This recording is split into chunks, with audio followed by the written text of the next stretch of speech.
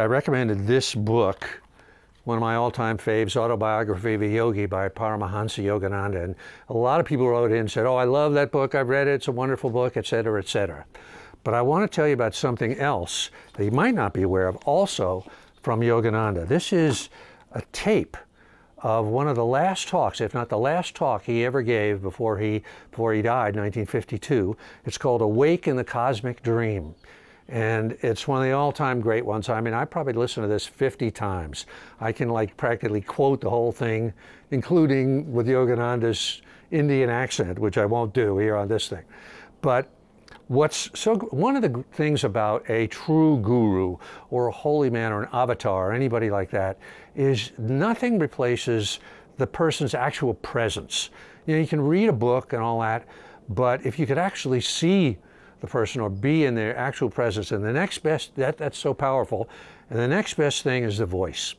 And this is just a wonderful talk. You know, the thing about Yogananda is, in addition to being very accessible, the stories that he tells, you can hear it in the audience, people are just laughing all the time. He's very funny, but at the same time, you're really aware that you're in the presence of somebody that's not a normal human being. This is somebody on a whole other level, on the level of an avatar of a true holy man.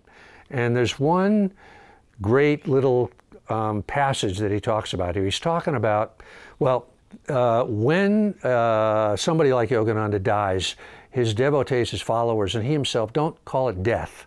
They call it Maha Samadhi. Samadhi being the moment of enlightenment, of union with the divine.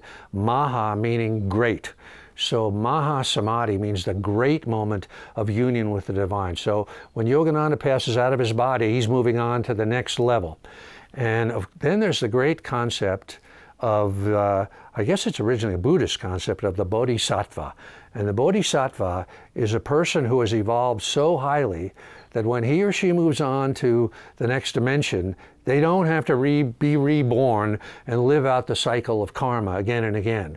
But that person, the Bodhisattva, decides on his or her own to come back willingly, voluntarily, and not for their own purposes, but to help others. And Yogananda is very definitely one of these bodhisattvas. But in this quote, I'm gonna try to remember it word for word. He says something like, he's giving a talk to his followers, and he says, if I come again, and I shall, I'll have lots of places to go, and I'll take a seat in the back, and I'll chant with many.